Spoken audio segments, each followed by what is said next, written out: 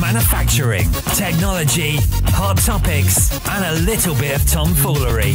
This is the MTD Podcast. Welcome to today's MTDCNC podcast. Today I've got with me Stuart Whitehead and Joe Reynolds. If you're interested in social media, you really need to carry on listening to this, especially in the manufacturing field. Good place to start, probably. Stuart, welcome to the podcast. Morning, Tell us a little bit about yourself and Jefferson, as most people will know you. Yeah, I'm not called Jefferson, which is the first thing.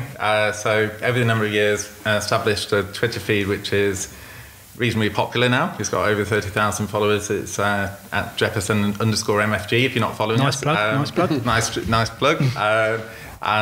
So that started off really as an antidote, some anger with mainstream media in terms of the way that they were portraying engineering manufacturing quite negatively, and continue to do so. I mean, Joe's a big fan of yours. You've been following Jefferson for some time, haven't you? Yeah, that's where I get all my news from.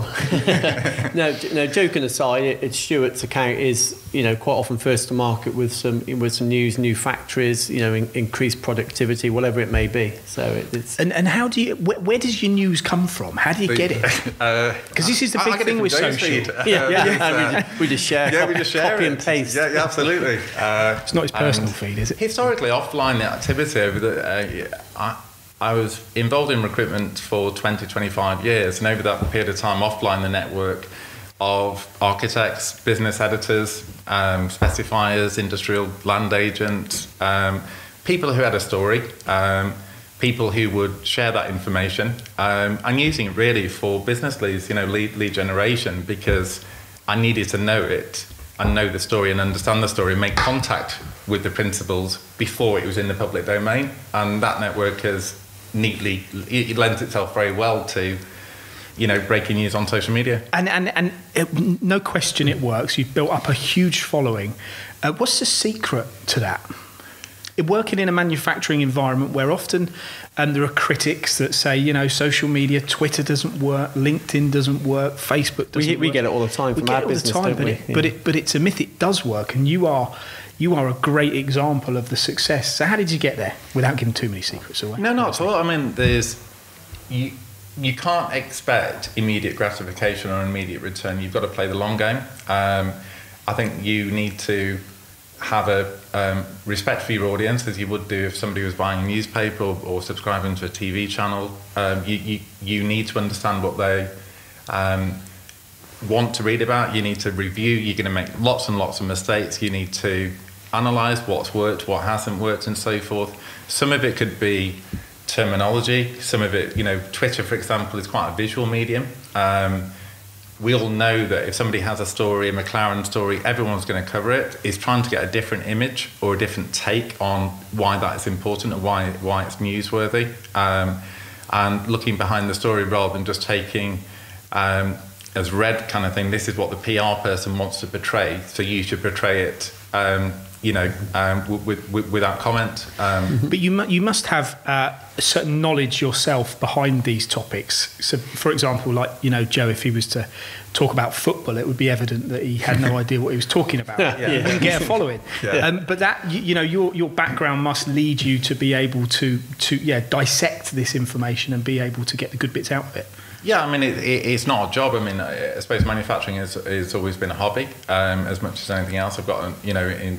I'm fascinated by manufacturing, and my dad, is an engineer. He said to me when I was 11 or 12, he said, Stuart, one thing you can't be is an engineer, because that caused mayhem when I was a kid, and so it's the next best thing, to be honest with you. I'm probably a frustrated manufacturing engineer. It's not a story or a bit of content. I'm genuinely interested in the people behind it, the company behind it, the economic impact of that factory development, what it's going to mean for the local region, export success and SME, taking on apprentices. It's born from a love of manufacturing. It's not mercenary. It's passion.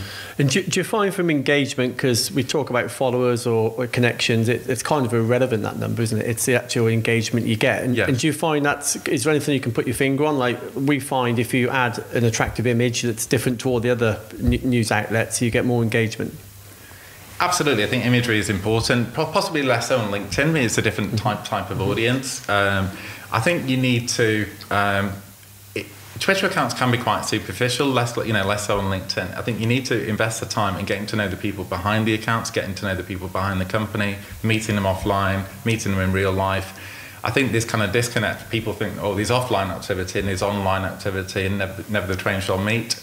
Completely disagree, which is obviously what you guys do at MTD extremely well, and the feedback that we get all the time from your content is extraordinary, really, in terms of the quality and uniqueness of the content that you bring to the market. That concludes today's show. And there's the advertorial. Yes. We got what we paid you for right now. Yeah. But on a serious note, on the LinkedIn platform, this is a big one because it's a hot topic of conversation in our industry at the moment. No question, the last 2 years, you're finding a lot of engineering companies creating their own company pages, individuals using their own pages. Our customers are using it, and they often, I think, the mistake that they make in a lot of senses is their information that they're portraying is to their own audience and not necessarily beyond it. So, for example, they'll judge by how many likes they've had or how many comments they've had, but just from their peers and their people in their surrounding. And then what they've not got is out to the further field, which is obviously what MTD prides itself on, giving you that bigger audience. Absolutely, yeah. And I think that's a mistake. Would you agree? Absolutely. I think people are very can be quite inward looking in terms of the content, the tone. The tone's very important. People miss or underestimate tone in terms of who you're talking to. I take a very conversational tone on LinkedIn rather than formal. I personally prefer to have a personal account rather than a corporate account because I think, again, you're more likely to engage. It's a human-to-human interaction rather than a corporate interaction. I've tried both and gone back to personal account. I think you on Twitter, and less so on LinkedIn, but certainly on Twitter, you need to be respectful that you're taking 5, 10, 15 seconds of that person's time to make sure they get something from it in a very short period of time. I think constantly just trying to take people away from that platform and clicking on a URL is not the best thing to do. You need to mix it. And also, if you met somebody in the street and you're a salesperson, you wouldn't walk up to them, shake their hand and say, would you like to buy something? You'd build a relationship. And people need to build a relationship on social media, and they need to take a medium-term view rather than just smash and grab. I agree. On the wider social media envelope, if you like, I read somewhere 95% of FTSE 500 companies have lost market share to startups. And why do you think that is? It's because they're advertising on billboards, on television, declining markets where all the startups, your Gymsharks of the world, they're investing in social media, and it's a quicker way of growing.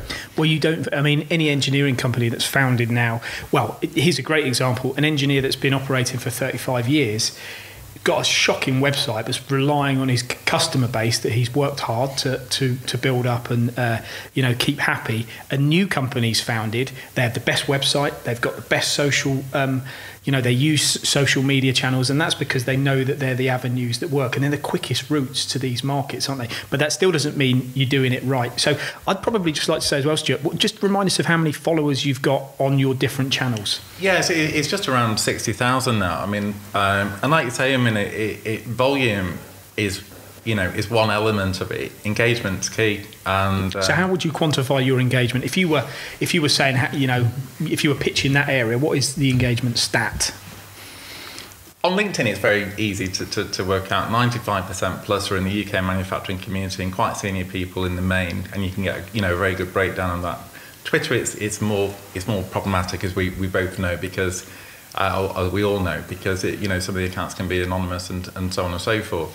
Twitter's had several purges over the last 6-12 months to get rid of some of these false accounts. But all I say to people is 99% of content that we put out there is all been to do with British manufacturing, either STEM apprentices, apprenticeships, STEM engagement, export success, new factories, new facilities.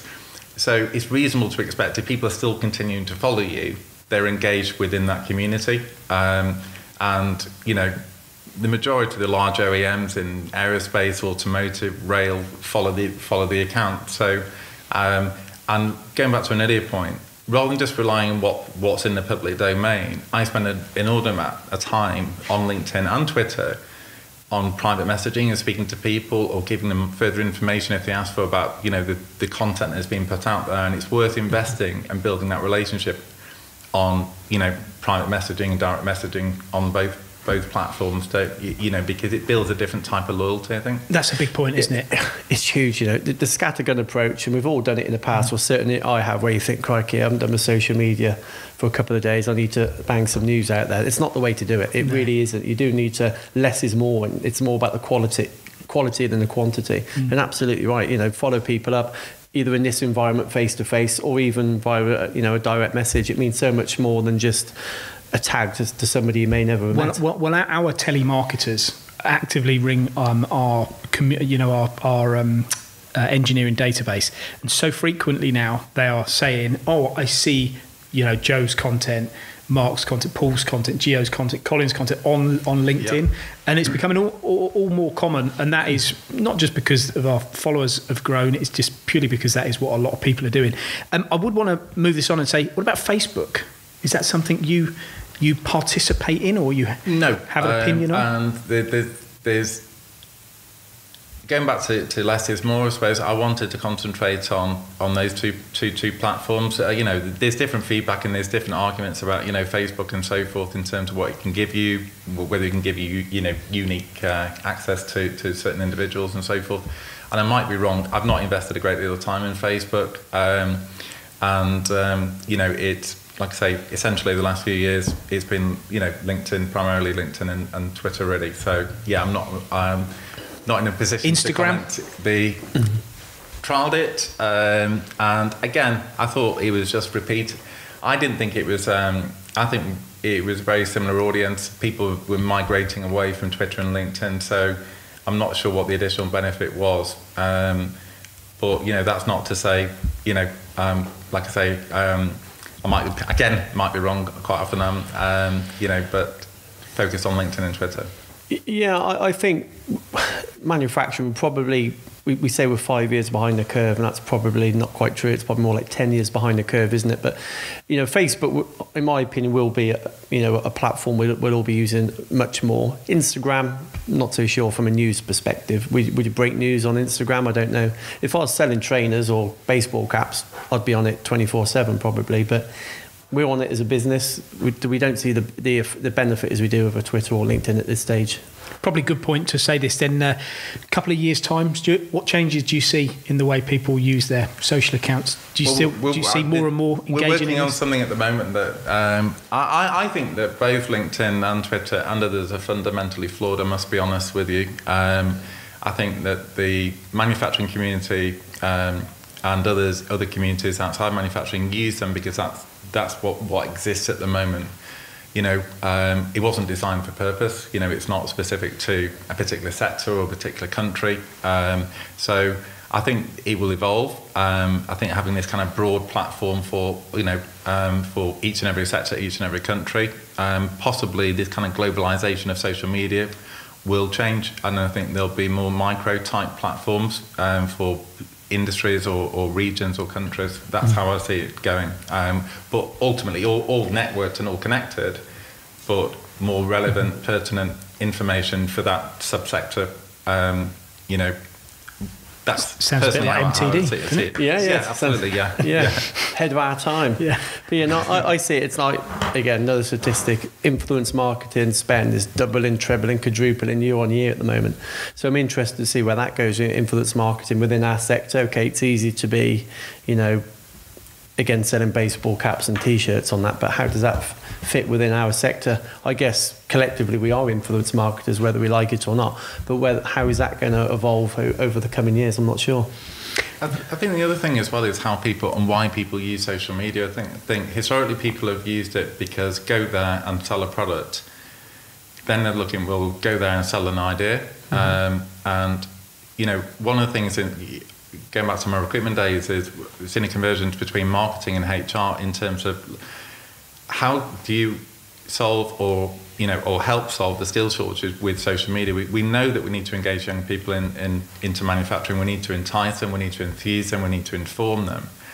With all due respect to a lot of these organisations, a 12-year-old person is not on your website. They might be on your Twitter feed, they might be on your LinkedIn profile, they might be on Facebook, as you said before, but they want it in bite size. They want quick, relevant information that's easily accessible. And I see websites changing more before social media does, to be honest with you. I agree. They're becoming, for a manufacturer of a product, that they're becoming less and less relevant. Yeah.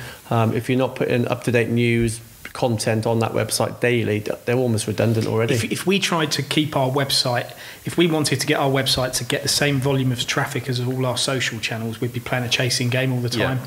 And you actually think to yourself, actually, is that game worth chasing? Because the web platform serves a benefit, but the social channels are motivated by themselves. They're expanding on their own. So, and I think that's changed where historically people have used, Twitter or LinkedIn, embed the URL, migrate people away from that. And there is a reason for doing that. But there's also an argument for, well, actually, use it in its own right, not just as a feeding ground kind of thing for your website. Because, and I think people are slowly kind of realizing that it and respecting it as an entity in its own right, rather than just purely a channel or a funnel to your website, which most websites, trying to keep them updated, they're certainly never as fresh and relevant as a social media feed, because they just can't be. No. It's real time, isn't it, almost, in social, essentially in social media. And a website, to change it might take days, might take weeks and so forth, by which time it's out of date anyway. So quite good stuff. Brilliant. Thank you very much for joining us today, it's a pleasure. Yeah, thank you, Stuart. Look forward to if you just want to tell the listeners again your